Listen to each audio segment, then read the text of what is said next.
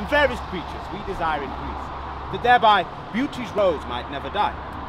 But as the riper should by time decease, his tender air should bear his memory.